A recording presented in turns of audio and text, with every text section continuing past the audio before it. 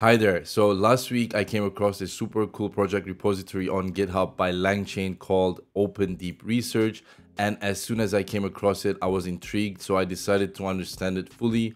And to do that, I actually converted the whole project, which was written in Python, into Typescript, which took me 2 days. And after that, it occurred to me to actually try to convert it into n8n, which took me another day and a half. But I was actually able to do exactly that. So that's what I'm going to be actually showing you guys today in this video. So I'm really excited. And for those of you who haven't heard of LangChain, it is a code-based orchestration tool that allows us to build flexible agentic systems, and it's really powerful. In fact, this is what n8n uses under the hood for their AI-based nodes such as the AI agents and so on. So it's also popular. Now let's actually take a look at the project description. So it says Open Deep Research is a web research assistant that generates comprehensive reports on any topic following a workflow similar to OpenAI and Gemini Deep Research. However, it also allows you to customize the models, prompts, report structure, search API, and research depth. Specifically, you can customize the ones here that it shows. And here we can see a diagram that they created to illustrate the whole process at a high level, which is broken into two main parts, the planning and the research part, which corresponds to these two parts here on our canvas. So this is the planning part, or we can call it phase, right? The planning phase.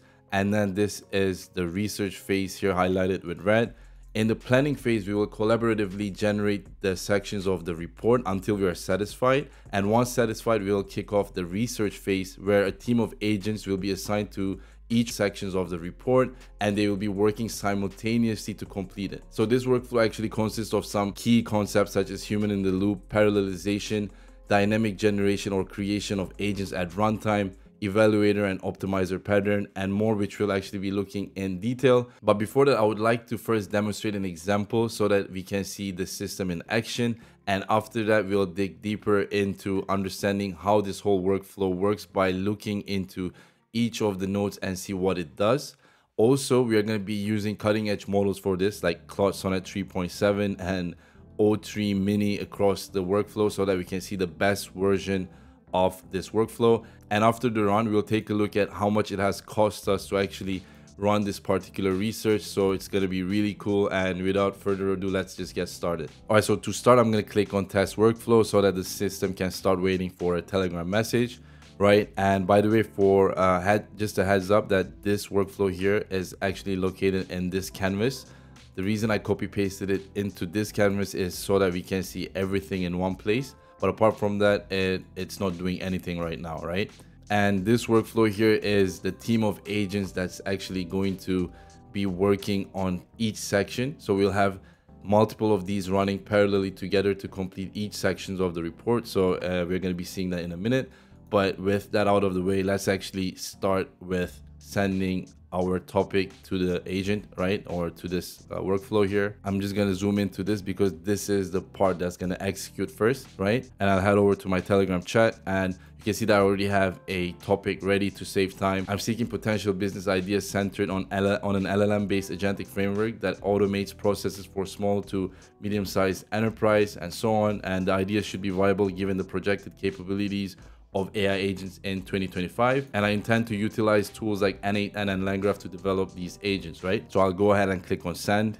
Okay, I'll just click on test workflow again. It should start after that, right? And you can see that it actually kicked off. It's generating the queries right now for us. And once it's done generating the queries, it's going to split them and run parallel search using Tavili's API. And then it's going to format the results and then pass it to the report planner. And the report planner is going to generate the reports by looking at the search results. Once the report planner is done with generating the reports, it's actually going to ask for our feedback through Telegram. And we'll be seeing that in just a moment once it's done with its process. All right, so now we are in the human feedback node where it's waiting for our response, right? You can see that it generated these following sections. So we have the introduction, evolution from RPA to agentic process automation, LLM-based agentic frameworks, components and architecture, tools for building agentic solutions, n8n, and etc. You can see each of these has a description, right? And there's also another field that says research needed, which can either be no or yes. And this just means that for the final sections, right, like the introduction and conclusion, we don't really need to research, but we'll be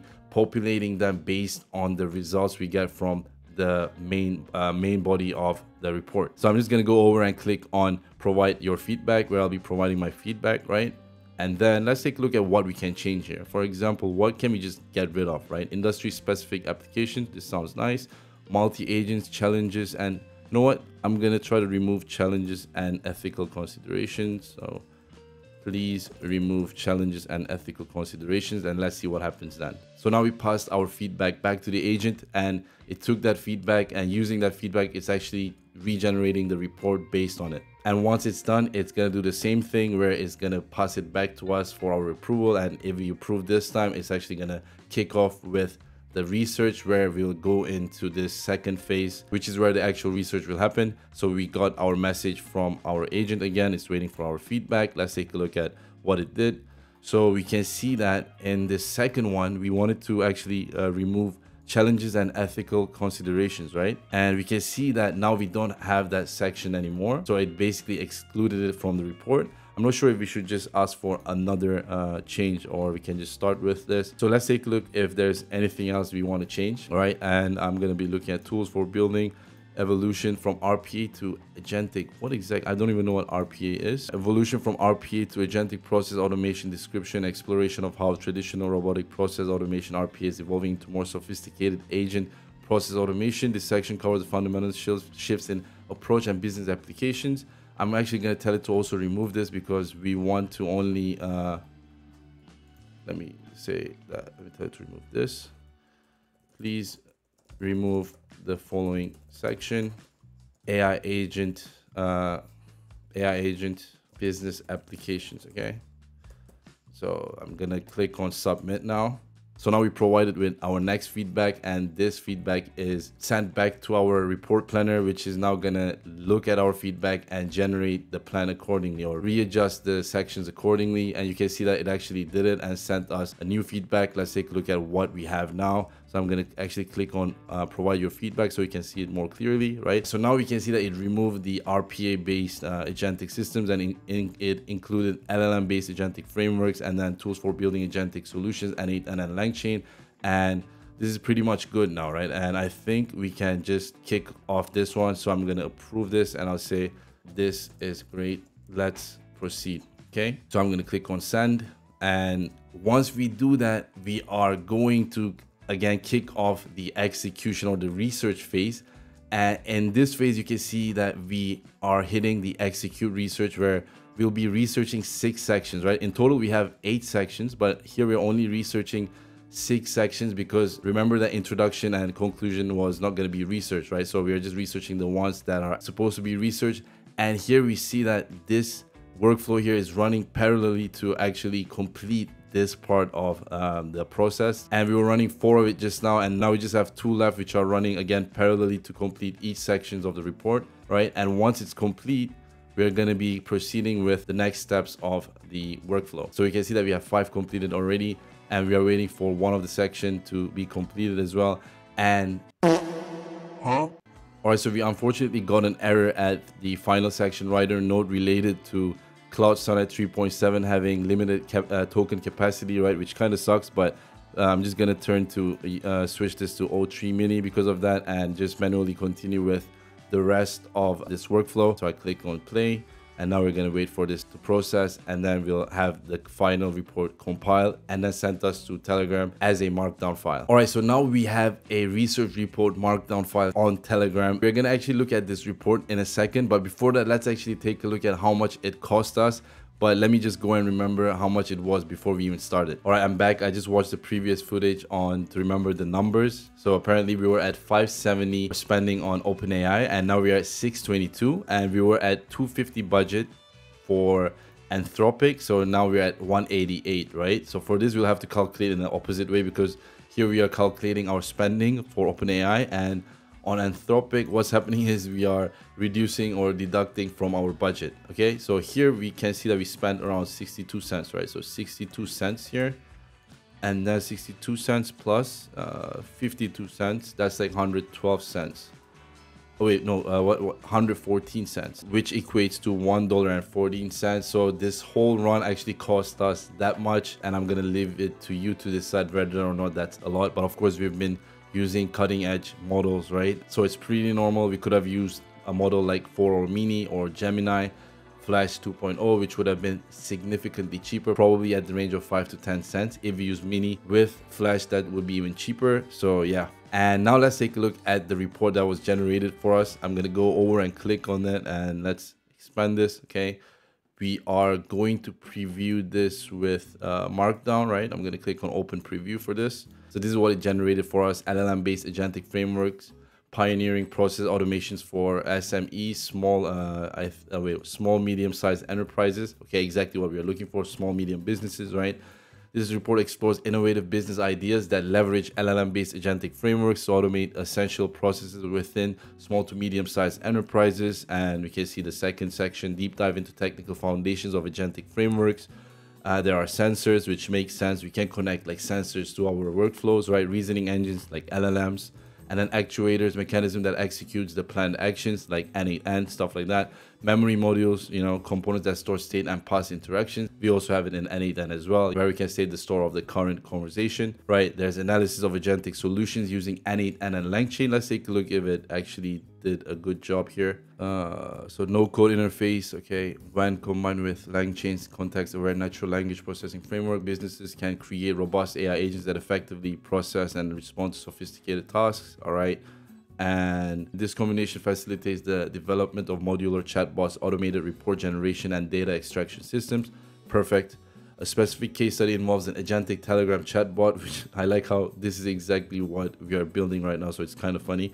In this example, n8n's Telegram trigger node listens for incoming messages. The workflow then passes these messages to a LangChain agent node that activates context-aware models. Perfect, right? And depending on user input, the agent can invoke additional nodes such as HTTP requests to interface with DAL-E for image generation, etc., right? And this automated response system not only enhances customer service by providing real-time context-rich replies, but also streamlines daily operation without extensive coding, which is also accurate. Let's take a look at the key benefits: no code design for rapid deployment, advanced AI reasoning for dynamic tool selection, customizable workflow scaling to specific small medium enterprise needs, right? By the way, another thing to note is how it actually attaches sources for each of the section that it generates, which is also awesome, right, as a system. And then we have viable business ideas for SMEs using agentic AI frameworks. We have customer service automation, workflow coordination, seamlessly integrating data from disparate sources to generate timely insights, which is nice. Operational efficiency, automating repetitive tasks such as order processing, invoicing, and report generation, which is also viable, right? A notable case study involves a mid-sized legal services firm that integrated a custom AI co-pilot to automate document review and contract analysis. This reduced turnaround time significantly and allowed staff to focus on high-value legal work. As technical capabilities in agentic AI mature, SMEs can expect further enhancement in customizability, security, and integration ease, laying the foundation for scalable automation and improved competitive positioning. And we have another sources for this section as well. And then we have other sections: applications of agentic frameworks across industries, examination of multi-agent collaboration, conclusion, and future outlook.